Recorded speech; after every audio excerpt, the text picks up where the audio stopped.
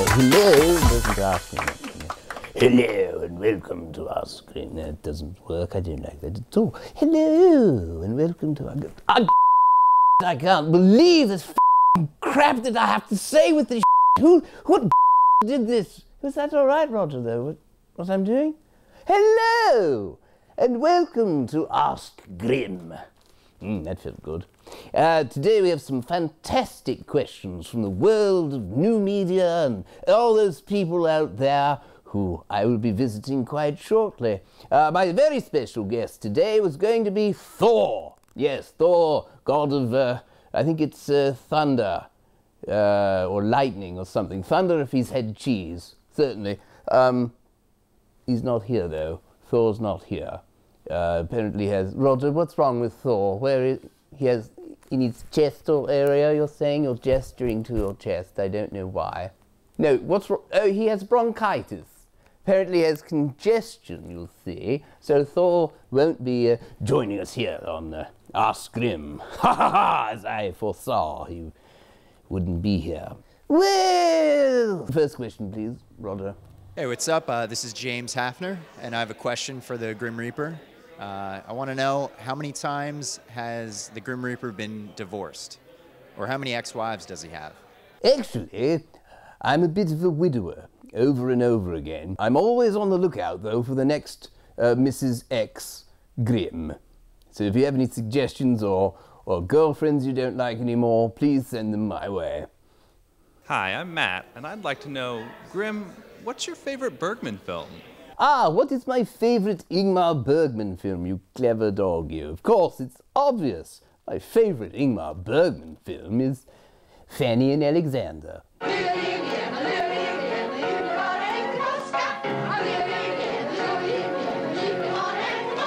It's a wonderfully gloomy film. Big fan.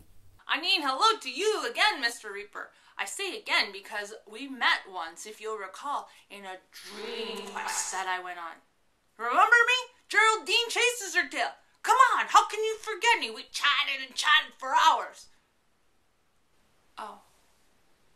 Anyway, my question for you is, where exactly do you live? Where do I live? Well, I live in the fears of all of you. Every day. I live in hospitals, I live in dreams, I live in all the places in the dark where you feel scared, all your deepest fears is where I live. It's a little apartment over in Van Nuys. I think everyone's fear lives somewhere in Van Nuys. Hi, Grim Reaper. I'm Jonathan Nail with Solo the Series at WatchSolo.com, and I do have a question that rather concerns my theme of show, being in space. Do you ever find yourself running out of space for the souls that you gather, and at any point have you worked with NASA maybe to jettison them into space? Solo the Series, yes, that's the space one, isn't it? Yes, quite nice. There's one person in particular on that show that I quite like. Yes, yes, you have moles. Nasty creatures. I think space is a real growth industry for death. And I'm certainly hoping to have a few geosynchronous coffins up there in the next few decades. Good question. Wasn't really a good question, but, you know, I like Jonathan. Sort of kissing his ass a little bit, because, I mean, I think I could get in his show. I'm Devin Mills, and I'm the creator of the web series Dating in the Middle Ages. I am Brian Rada from Brian Rada Consulting. And we have questions for that Grim Reaper man. Yes, we do. We want to know how many people he's actually Grim Reaped. How many? And we want to know, does he do it alone? Does he have an organization behind him? Does he have assistants? And how can we become assistants? I think it would be fun to be a Grim Reaper-ette. There's a few people we want to, you know, take care of. Thank you. Well, that's very flattering that you might want to be an assistant or deathette, if you will. Certainly deathette would work for both of you know, Brian and Devin. Well, we do have an internship program. This is really a two-part question. You ask, how can you be an intern and can you bump someone off? Well, we combined the two for a while and it was like a revolving door. You know, we'd get an assistant and then I'd bump them off that day. And the training program became very expensive and, let's face it, inefficient. So now we've separated those two questions. First we get an intern and then we bump someone else off. And we think this is the formula that's going to stick.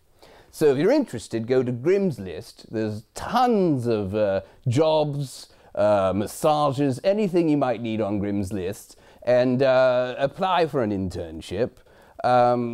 You know, people are dying to get in this thing, so just get in there now. And I'd love to have minions. I'd love to sort of farm it out and say, you know, over 1 billion served, as it were.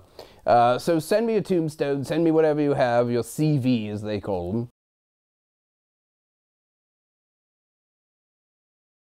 We'll get back to you. And who was it you wanted to get knocked off? You didn't mention anyone. Shall I just take care of everyone in the room with you? Or was it each other and you can't say because they're sitting right next to you looking all pleasant, you know? I remember that thing you said about Brian. I won't tell anyone. Yes, well, those were all delightful questions, and I think we all had a lot of fun. Well, that's all we have time for. We wish Thor all the best with his bronchitis and his chest problems. Being, of course, a Nordic god, it's very cold up there. So remember to keep a lot of the stuff on your chest that helps you breathe, and try not to use the hammer too much. So Thor, feel better, and join us again on Ask Grimm. You felt that, right? That was a good one. Smoky.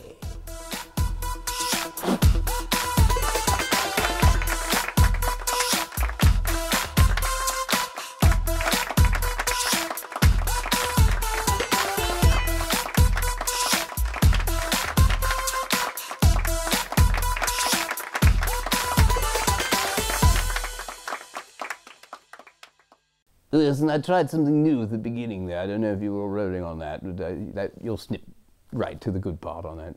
Of course I trust you. Yes, you've got my, yeah, you've got my back. Yeah, you've got my back, yes. All right, wonderful man. Good edit. You uploaded it? What?